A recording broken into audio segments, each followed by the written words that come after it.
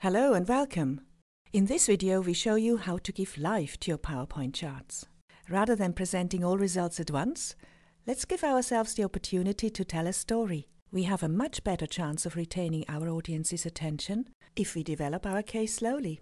As each new set of information appears, we can, for example, comment on what was good, what went wrong, and so on. By doing so, the final picture will make more sense and hopefully participants will retain key points more easily. Chart animation may look complicated, but between us, only a few mouse clicks are needed.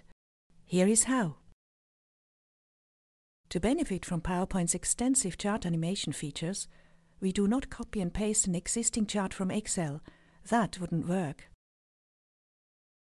Instead, we select a predefined chart slide and by double-clicking on its icon, launch the chart add-in, which, by the way, is just about the same as Excel's. In the datasheet, we either enter the new numbers manually or we copy and paste them from Excel. It works best if you delete all existing data first, position the cursor in the empty cell just above A1 and execute paste.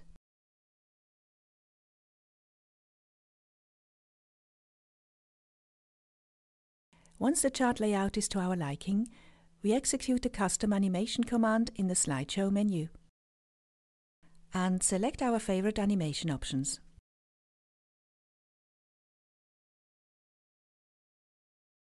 Then we go into the effect options to fine-tune the animation. By default, the entire chart will appear as one single object, but we may select other options in the drop-down list.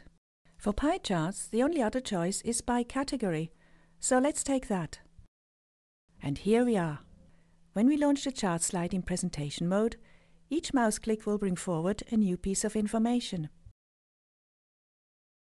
Now that you have seen how easy it is to animate chart elements, don't hesitate to use this feature. By doing so, you breathe new life into your presentations.